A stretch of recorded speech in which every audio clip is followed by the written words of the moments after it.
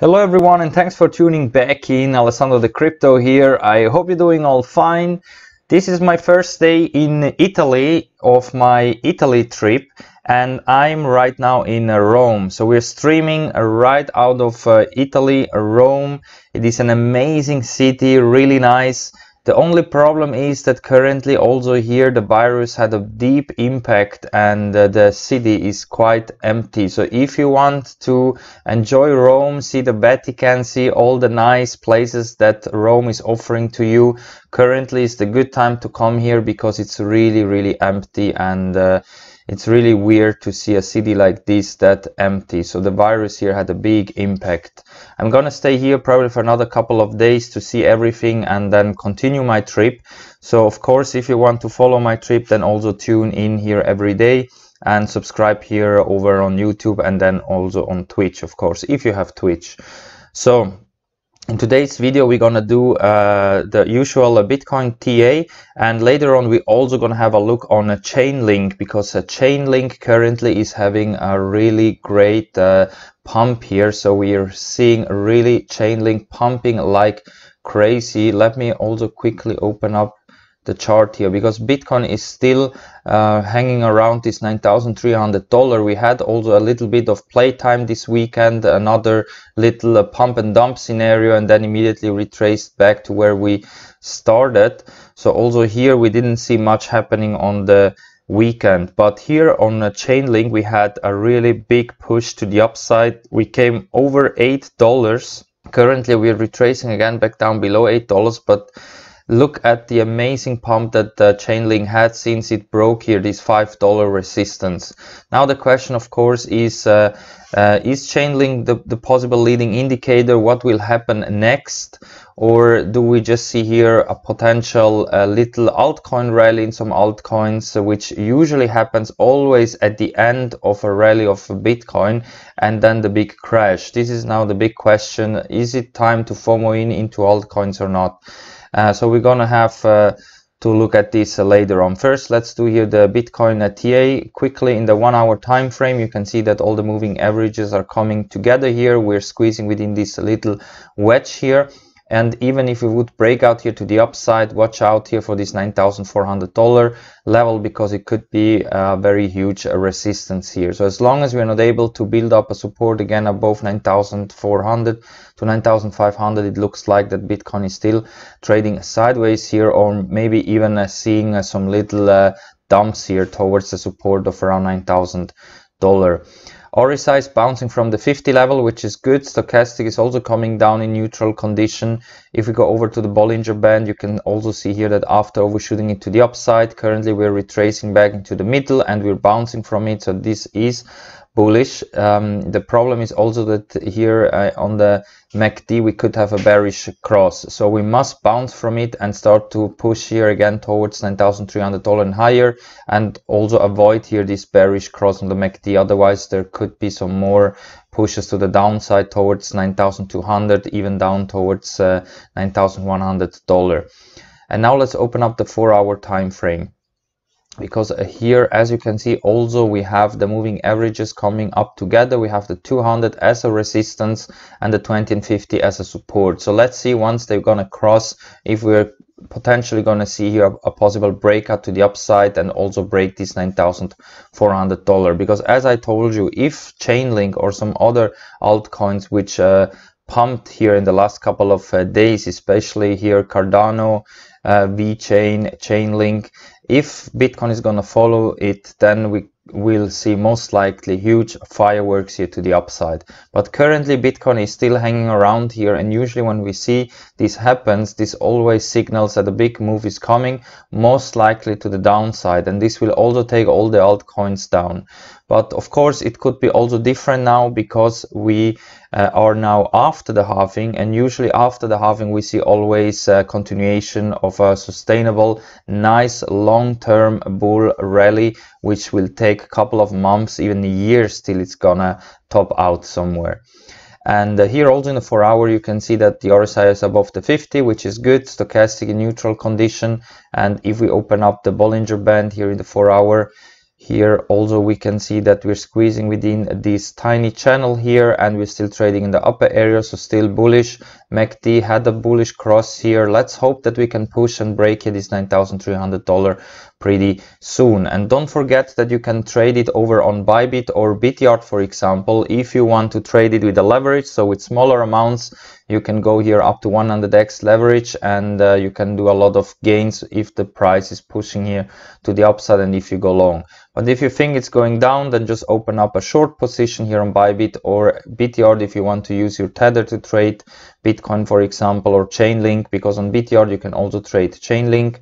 I recommend you Bityard for tether, and if you want to trade on Phemex they also have a link, so if you want to trade link you can use Phemex or Bityard as an exchange.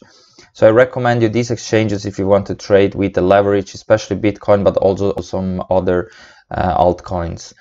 And now let's go over to the daily time frame, because here once more we are squeezing here between the 20 daily and 50 daily moving average. So far we are trading above the 20 daily, which is good. This could signal a potential test here of 9,400 where the 50 daily moving average is lining up. Also the RSI is right at the 50, stochastic is in neutral condition. So here what we're gonna have to see is, in case of a push to the upside, if we are able to break this $9,400 resistance and also place a daily candle above the 50 daily moving average, which is perfectly lining up with our resistance. In case of a breakdown to the downside, watch out first here for the first support at around 9k, and if this is lost, the 200 daily moving average, which is also within this falling wedge currently down here at around $8,500, this could be a potential bounce area. So in case that you want to scale in longs, watch out for this target here. And we can also open up the daily time frame, because here we are also still trading in the upper area. So in theory we could go easily towards $9,400 and test this resistance here. MACD is also shifted to the upside, so also here in the daily everything is still looking like we will potentially go and test this 9,400 pretty soon, especially after we have seen these few altcoins pumping like crazy, and even now they don't retrace much back down, so they're still quite stable. So this is a bullish sign actually, and that's why I'm still bullish on Bitcoin, even though I think a potential little correction towards the 200 daily is still in the cards. And now let's quickly also have a look on the S&P 500 mini futures, because also they are still pumping.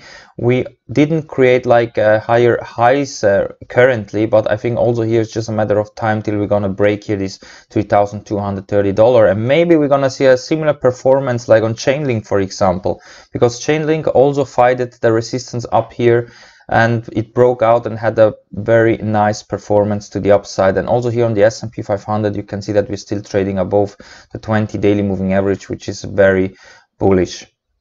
And now let's go over to Chainlink, because this coin is really amazing and I'm really still starting to think about to scale in a big position here once and if we're gonna drop towards the 20 or even down towards the 200 daily moving average, because this coin so far had a great performance, and this without being in a major bull rally or anything like that in Bitcoin or even in the traditional stock market. So Chainlink currently is outperforming everything.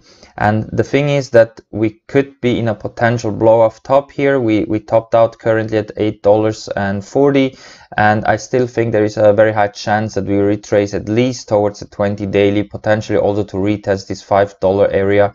And even though we could fall towards the 200 daily moving average at $3.50, if also Bitcoin and the traditional markets are going to start to pump again, and in Chainlink we will most likely see also a very strong recovery if we are dropping that low. So definitely keep an eye on this coin if you're planning to buy some.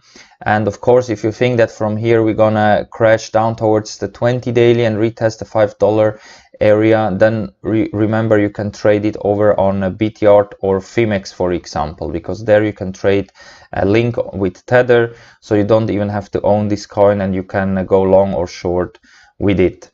And since we are now here on the Bityard chart, Remember that later on I'm gonna do the subscription video for our $10 worth of Bitcoin giveaway.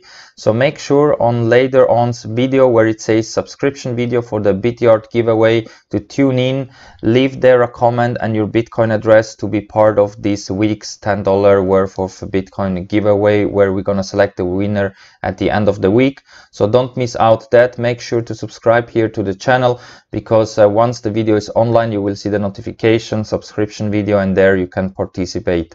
I will do this video later on, and if you want to see the live stream of it, then make sure to join my live stream channel here over on Twitch. And you're also very welcome to join our free Discord trading chat. The chat is completely for free. Everyone is welcome. You find all the links down below here in the video description. And if you need a Bybit, Phemex or BitYard account where you can trade Chainlink, Bitcoin, Ethereum and so on up to 100x leverage, then you find also the sign up links down below here. With my links you can get some sign up bonus. Currently on Bybit $90, on Phemex $72, and on BitYard based on your trading volume up to $260 on bonus. So definitely go and check it out if you're interested in trading. So thank you very much, my friends, for watching. Leave a like if you like the content, subscribe to the channel. And this was the first day here in Rome. Tomorrow I'm still here, so from now on the next couple of weeks we will stream directly out from Italy. So thank you very much, my friends, and we see us all in the next one. Bye.